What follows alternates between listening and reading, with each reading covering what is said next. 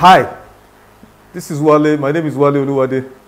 I will be talking today or teaching today about He loves you. Jesus loves you. God loves you. The scripture says in John 3:16, "For God so loved the world that He gave His only begotten Son, that whosoever believes in Him should not perish but have everlasting life." One of the scarcest virtues to find on this earth in this age is true or genuine love. I mean agape or divine love. I mean agape or divine love. One of the important virtues to find, one of the scarcest virtues to find on this earth is agape love, the love of God. It is one of the most difficult virtues to find. I mean even in the church, that is among fellow believers, love, the love of God is terribly lacking. But this isn't new. Even in the days of Jesus, it was like that.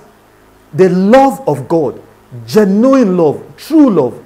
Because men or women will tell you, I love you. But when the chips are down, then you'll find out it was only lip service.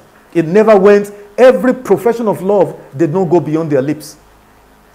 I'll share 3 different encounters in scripture to confirm this teaching. That even in the days of Jesus, it was always like that. Even in the days before Jesus, it has always been like that. The first encounter I will share is found in the book of John chapter 5, from verses 5 to 17. It says, "Now a certain man was there who had an infirmity 38 years. When Jesus saw him lying there and knew that he already had been in that condition a long time, he said to him, 'Do you want to be made well?' The sick man answered him, 'Sir, I have no man to put me into the pool when the water is stirred up. But while I am coming, another steps down before me.' Jesus said to him, 'Rise, take up your bed and walk.' And immediately the man was made well, took up his bed and walked. And that day was the Sabbath. The Jews therefore said to him who was cured, 'It is the Sabbath. It is not lawful for you to carry your bed.'" I mean, imagine somebody for 38 years laid at this so-called pool of Bethesda. 38 years he was in that condition. He could not help himself. He was helpless. He was sick. He was afflicted. And this affliction had lasted for 38 years. Then he had an encounter with Jesus who set him free. And all the church leaders could say to this man was, "It is not lawful for you to be cured on the Sabbath. Why did you get up?" And then the man answered them and said, "He who made me well said to me, 'Take up your bed and walk.'" Then they asked him, "Who is the man who said to you, 'Take up your bed and walk'?" But the one who was healed did not know who it was, for Jesus had withdrawn, a multitude being in that place. Afterward, Jesus found him in the temple and said to him, "See, you have been made well. Sin no more, lest a worse thing come upon you." The man departed and told the Jews that it was Jesus who had made him well. Can you see human beings and wickedness? Now, in verse 2 of this scripture, we are told there were a multitude of sick people with diverse sicknesses and diseases, and in that same pool of Bethesda. You would at least expect the church leaders, the Jews, the Pharisees, you would expect them to plead with Jesus to heal this also. Because the same power in Jesus Christ that healed this man was available to heal all the other sick people. But no, because even the solitary beneficiary of Jesus' mercy and compassion was under vicious attack. Sadly, as it was then, so it is now. In Luke 13, let me give you another example. In Luke chapter 13, verse 10 to 17, we see our second encounter between a woman who was physically sick and the church leadership again. This woman had a spirit of infirmity and was bent over for 18 years. And this had continued until she met Jesus, who then set her free. However, you would expect the city people, the church leadership, to be happy and thankful for this great deliverance of one of their members. But no, they were offended that Jesus again perform this deliverance on the Sabbath. As far as they cared, the law was more important than the life and the awful situation of this lady. They couldn't care less about her life, her health. The awful condition she had endured for 18 years, they couldn't be bothered. Rather, they were indignant and would rather she remain in a deplorable situation. Meanwhile, these same people, Sabbath or not, whether it was Sabbath or not, each of these accusers will lose their donkeys and horses and asses and take this to drink water and graze. Now, that means they valued their animal more than a human being. Imagine that. These same hypocrites will lose their own donkeys and asses and horses and take them to graze on the Sabbath. But this one, for all they cared, she should remain in a deplorable condition. That is human beings for you. Now, the third and the last example is another encounter with Jesus in John chapter 9, verses 1 to 34. Here we see the case of the man who was born blind and who had sat and begged all his life. He had, because of his blindness, he had been a beggar all his life.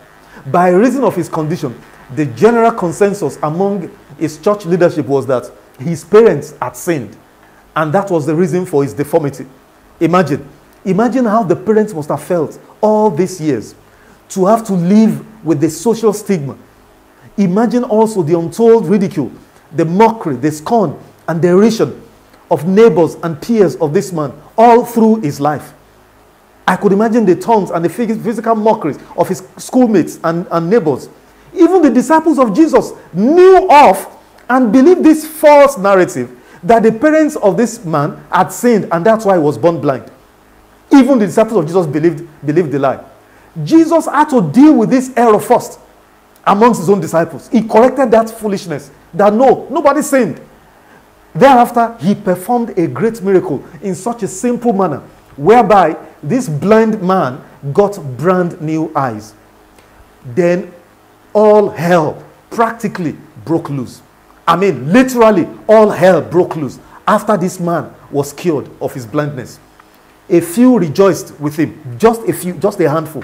Many doubted that he was the one, that he was even sick in the first place. Many more criticized Jesus for performing the miracle again on the Sabbath. Now, one of the things you would have to learn to deal with in this life is the anger, the hatred, the bitterness, envy, and jealousy of relatives, loved ones, and friends when you are blessed. Whether you like it or not, and I'll tell you anyway, not many want you delivered from your challenges and problems. Many wonder why you are still alive and not dead. Many of your so-called loved ones or inner circles actually wish your problems and challenges will consume and drown you. Many of the people you are confiding in, you are busy running to for help, for whatever, many of them pray and wish your problems multiply and get worse. Therefore, to look to a man, to a human being, for love and compassion is one of the most dangerous things you could ever do.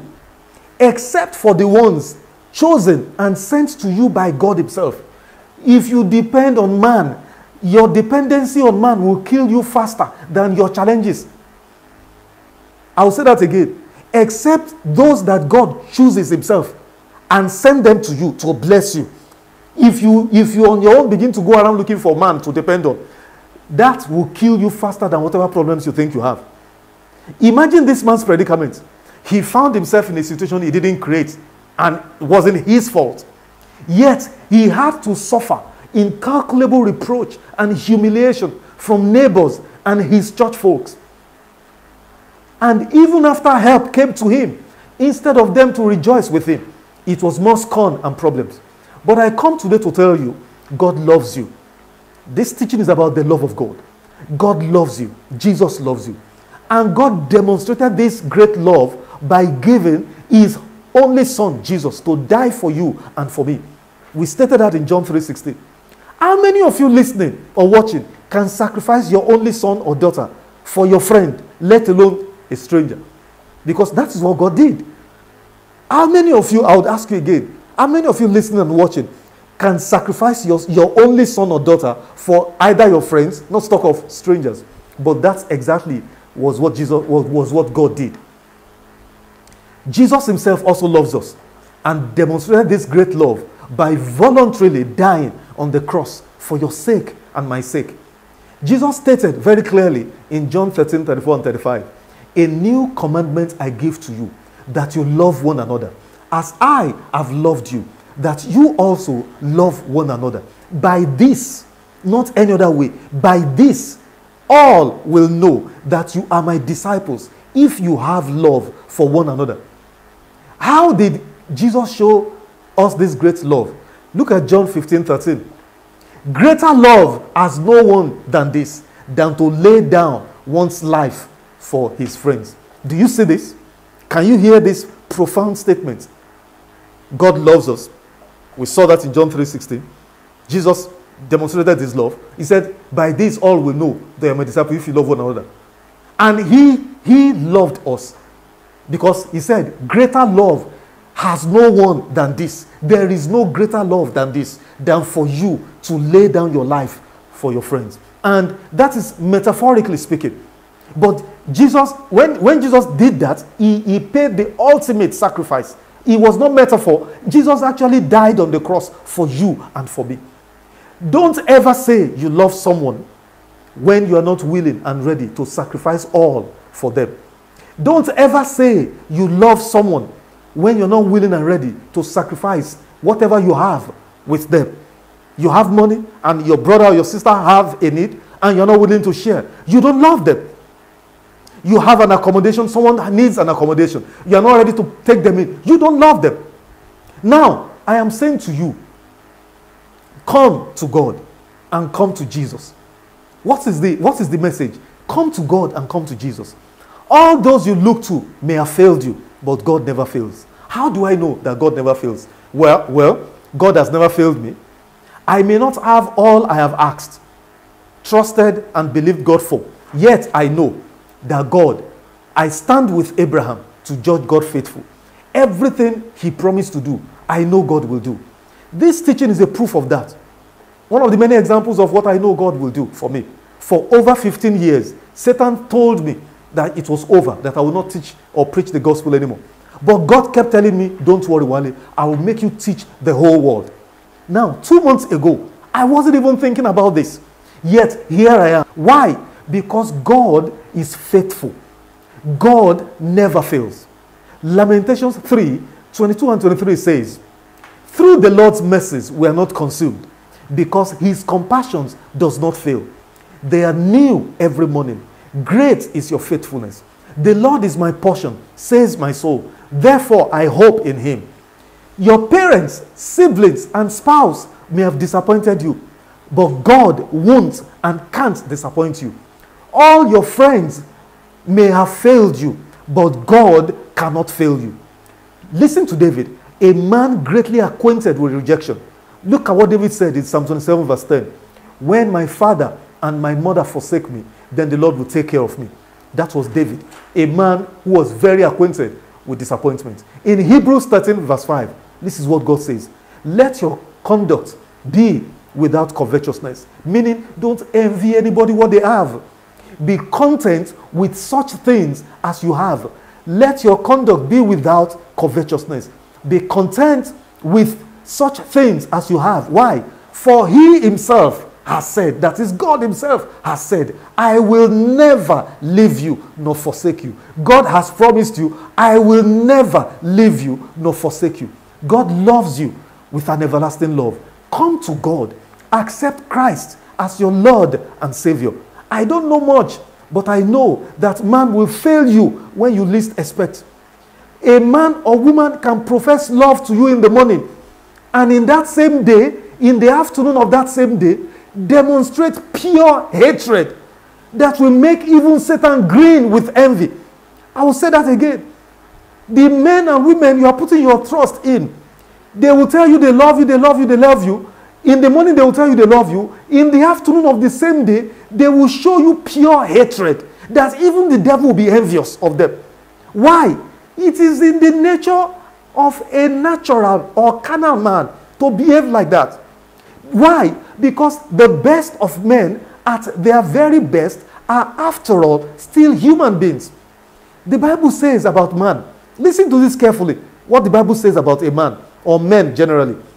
Psalm 62 verse 9. Surely men of low degree are a vapor.